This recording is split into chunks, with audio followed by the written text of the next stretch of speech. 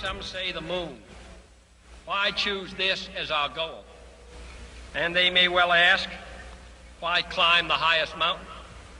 Why 35 years ago fly the Atlantic? Why does Rice play Texas? We choose to go to the moon.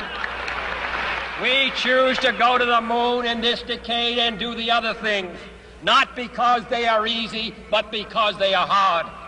Because that goal will serve to organize and measure the best of our energies and skills.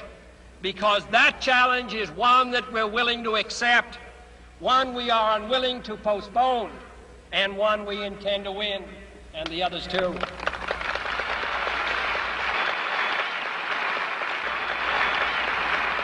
We shall send to the moon 240,000 miles away from the control station in Houston, a giant rocket more than 300 feet tall, the length of this football field, made of new metal alloys, some of which have not yet been invented, capable of standing heat and stresses several times more than have ever been experienced, fitted together with a precision better than the finest watch, carrying all the equipment needed for propulsion, guidance, control, communications, food, and survival on an untried mission to an unknown celestial body, and then return it safely to Earth, re-entering the atmosphere at speeds of over 25,000 miles per hour, causing heat about half that on the temperature of the sun, almost as hot as it is here today, and do all this, and do all this, and do it right, and do it first before this decade is out, then we must be bold. Prometheus, they say, brought God's fire down to man, and we've caught it, tamed it, trained it since our history began. Now we're going back to heaven just to look him in the eye, and there's a thunder across the land and a fire in the sky. Gagarin was the first back in 1961, when like Icarus undaunted he climbed to reach the sun. And he knew he might not make it, for it's never hard to die. But he lifted off the path and wrote a fire in the sky. Yet a higher goal was calling, and we vowed to reach it soon. And we gave ourselves a decade to put fire on the moon.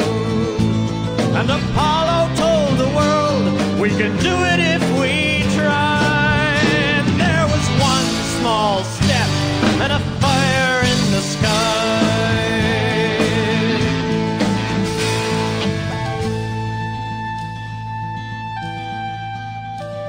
I dreamed last night of a little boy's first space flight. Turned into me, watching a black and white TV. There was a fire in the sky. I'll remember until I die. A fire in the sky. A fire in the sky.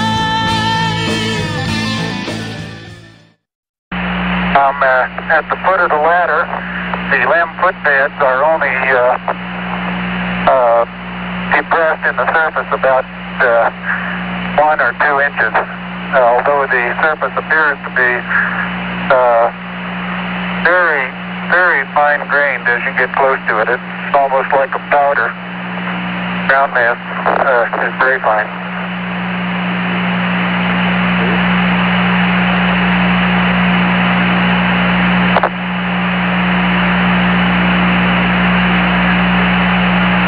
I'm going to step off the limb now.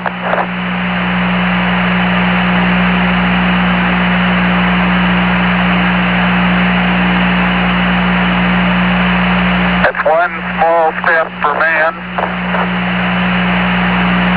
one giant leap for mankind.